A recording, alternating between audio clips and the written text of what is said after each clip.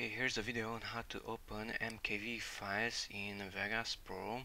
So here's an MKV video, and if I drag and drop it onto a timeline, notice that the cursor changed and the file cannot be opened. Okay, so to solve this problem, I will reconvert the video.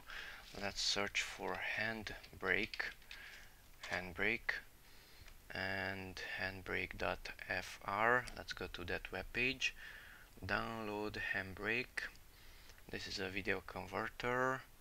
Yes, keep it. It's an executable file. Okay, and show in folder. This is the program. Let's double click on it to install it. Smart screen. Okay, just run the file. Next, to install it, I agree, install, and a small video converter is installed. So click the finish button, minimize these windows. Here's the program. Double click on those fruits to open it. Okay, and unfinished, no.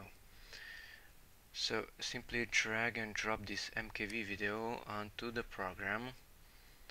Now it's reading the contents, and you can change these settings if you want. That's the resolution. It's not an exactly full HD video. You can see that one here in properties and details. Also, it's not 1920 but 1912 only. Okay, filters if you want anything else. That's the codec, that's the peak frame rate, same as source, you can set that one. Okay, that's the quality, higher quality and lower quality of the final video. That's for the audio.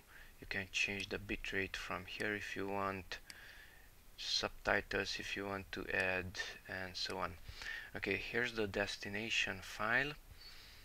Let's click on the browse button and whatever type of file name. The file will be an MP4 file. So let's click on the save button and start this one, start encode. Okay, the video is being created. I won't let it finish because that will require quite some time. The original video file is 3.7 gigabytes. So I will stop this one, and I will still able to import that partially encoded video. So I'm clicking on stop. Even a thumbnail showed up. Okay, and now if I go to Vegas, now this newly created file, which is an MP4 file this time, can be played.